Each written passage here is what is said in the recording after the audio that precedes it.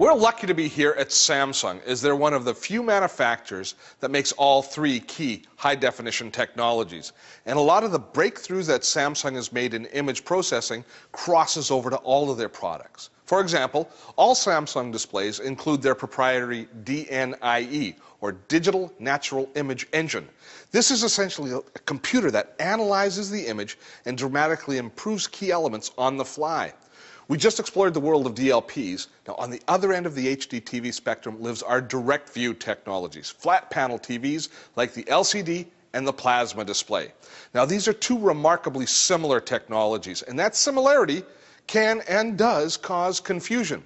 I think the question that people ask me the most about high-definition TV is, which one's better, plasma or LCD? Which one should I get, plasma or LCD?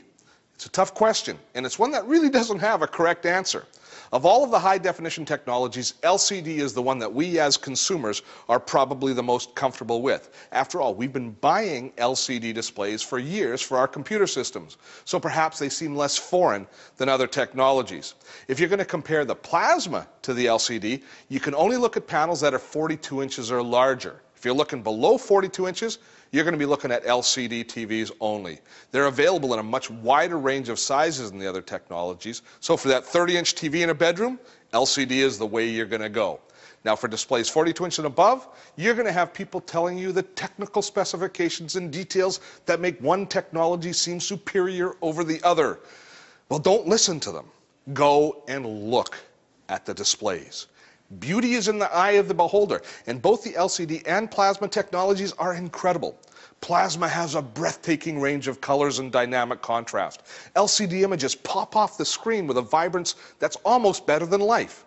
Which one do you prefer? That's the question you need to ask yourself. So go to a showroom that has similar screens side by side like I have here with Samsung's LCD and plasma displays. Look at the two screens, and if you can, watch the type of program that you care most about. If it's a sports game, watch the game on both sets. If it's movies, have them put movies on and compare. Most of you are going to have a preference, and you'll like one better than the other. Now, when I look at the two displays, I compare plasma more with watching film. The image is smooth and subtle. LCD displays remind me of digital photos. The image is bright and it pops off the screen with fantastic detail. I'm not going to say which I prefer because actually it's private. Really, I don't want to sway your opinion. And don't let the salesman sway your opinion either.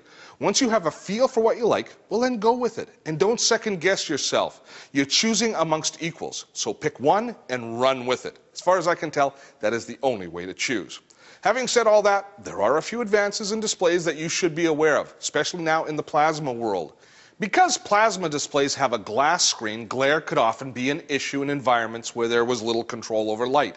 But they've come up with Filter Bright, which somehow seems to trap the light and reduce the glare. It's pretty remarkable. The other big story in the plasma world is it has joined the ranks of other high-definition displays and graduated to true HD 1080p. Ooh, it was a proud moment in the plasma household.